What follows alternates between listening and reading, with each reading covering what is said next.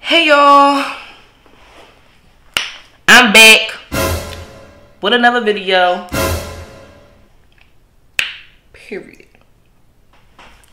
And for those who are just now tuning in, just now stopping by, you might as well go ahead and subscribe. I'm bringing y'all story time on how I met my husband. But let me tell y'all the tea.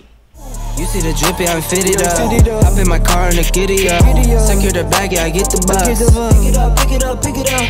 You see the drippy, I'm fitted up.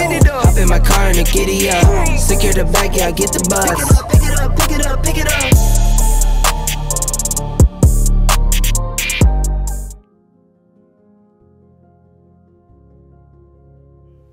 I used to work at a restaurant,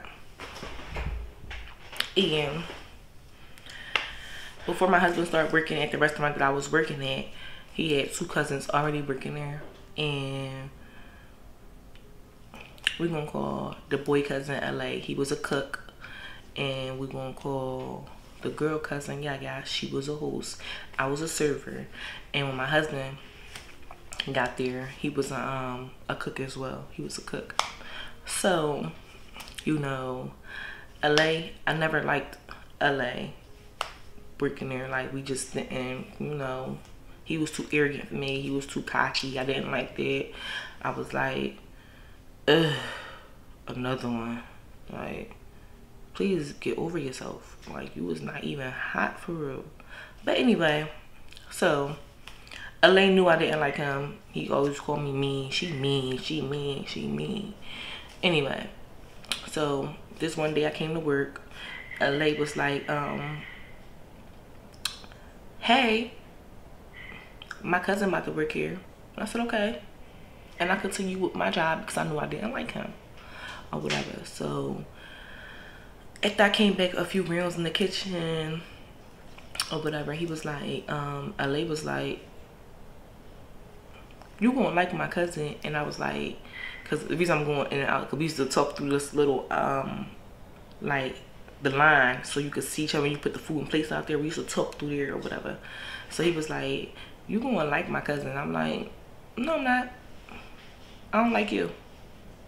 So I kept it pushing.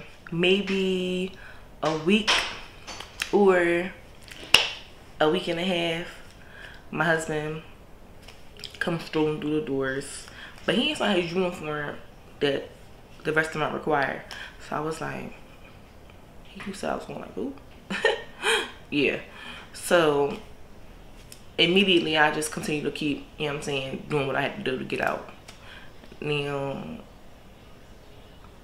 one day I came to work, I was just standing by the bed because it was slow. It was slow that day. We ain't really had nobody coming in or whatever. And I was talking to my homegirl L, and I was like, we were just talking or whatever. So my husband come walking through the door, and he was in street clothes. So I was like, okay, he doing a little something. And from then on, it was like we was flirting, pretty much. Me, my husband, and Yaya closed this particular night, and Yaya was like, you want to ride with me because we going that way anyway, and we could drop you off or whatever. And I was like, sure, because I was going to get on the bus, and I was like, sure, I'll go with you or whatever, not knowing who y'all was, but I was going because they was driving, period. So I was like, yeah, I go or whatever. So she was like, all right. So we was waiting. I'm thinking we waiting for the ride, and we really waiting for my husband to finish closing, but I didn't know we was waiting for him to finish closing. I was ready to be out, but I didn't know we was waiting for him to finish closing. So once he got everything done or whatever in the back, he came to the front and he was like, y'all ready? And I was like, oh, we going with him?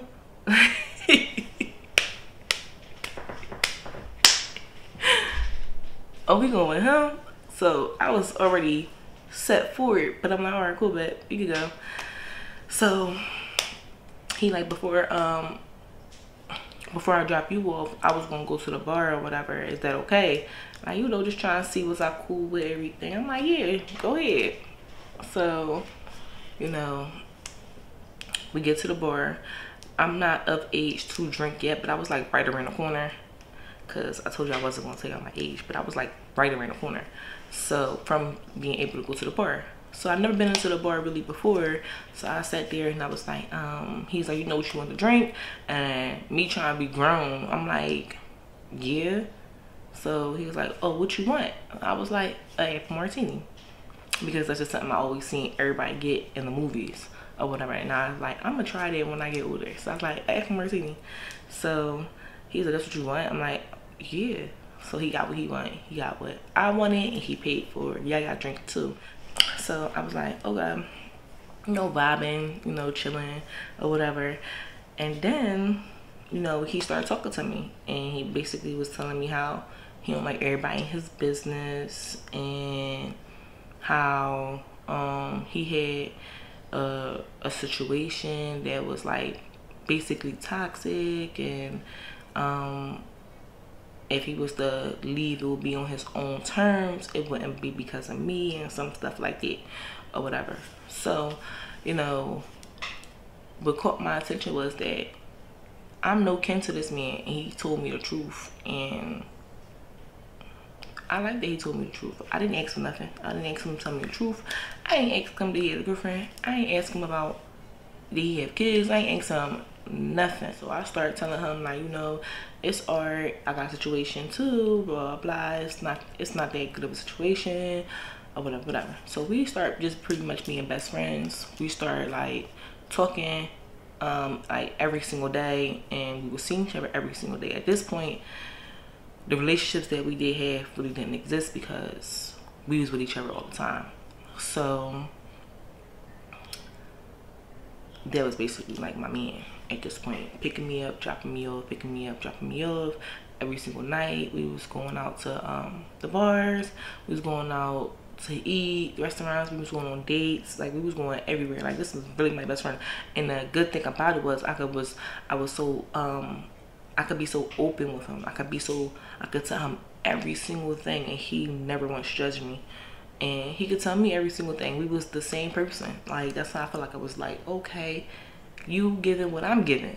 You meeting me there. Like, so I eventually start liking him more and more and more.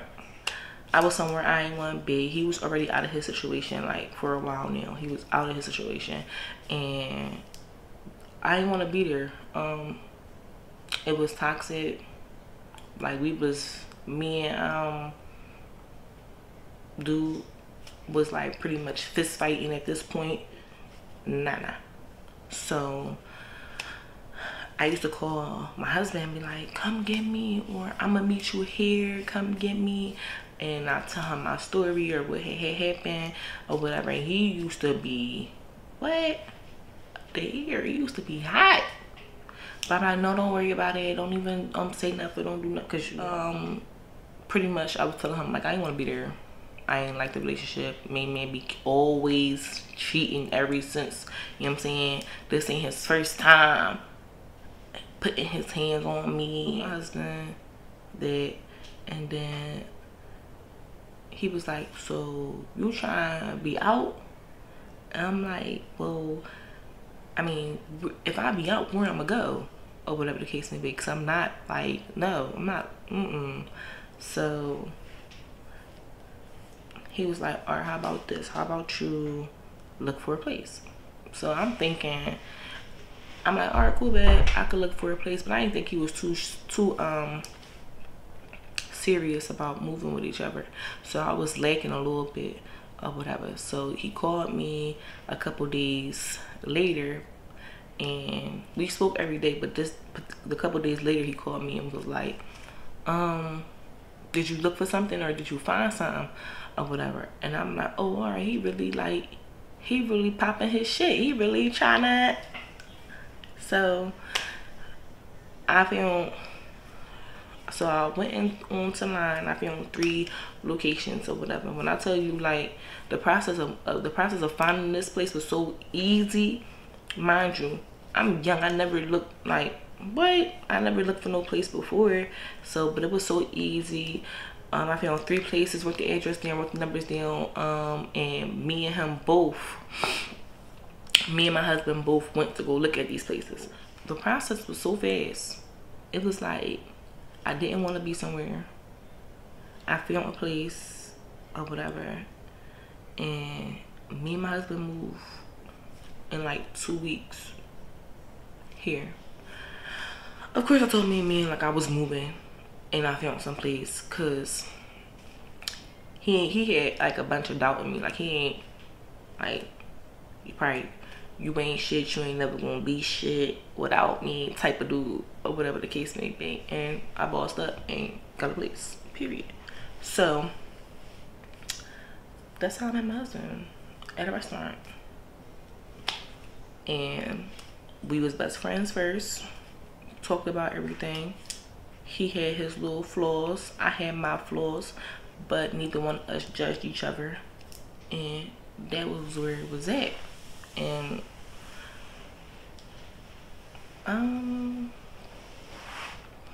not saying that everything that we did was okay, but it was okay for us, because nobody know the stuff that neither one of us had to go through, period.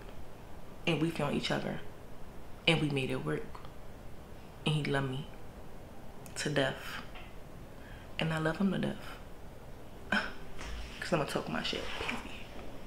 And that's the story. Now, what y'all could do is like, comment, and subscribe. I'm just gonna give y'all how we met. Specifically, that's how we met and what happened when we met. Everything else, if you want to know more, you're gonna have to and give this video a lot of thumbs up if y'all want to see part 2. If y'all want to see me talk about dude that was acting funny, go ahead and get me to 100 likes. That's all I'm asking. Get this video to at least 100 views. Like, what's up? Like, at least 100 views and 100 likes. That's all I'm asking. Like, you know, help me out with 100. With 100. You see the drippy, I'm fitted up. Hop in my car and I get it up. Secure the bag, yeah, I get the bus. Pick it up, pick it up, pick it up. You see the drippy, I'm fitted up. Hop in my car and I get it up. Secure the bag, yeah, I get the bus. Pick it up, pick it up, pick it up, pick it up.